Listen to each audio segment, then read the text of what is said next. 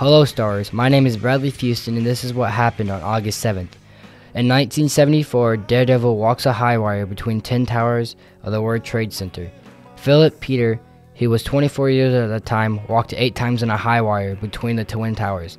And in 1782, George Washington made the Purple Heart Award. It was decided that the award would be given to those wounded or killed while serving in the United States Armed Forces as a result of enemy action on or after April 5th, 1917. And last but not least, the U.S. nuked Japan. The single bomb destroyed 60% of the city, including all living things, human and animals, burned to death. And that's just some of the things that happened on this day in history for WBTV.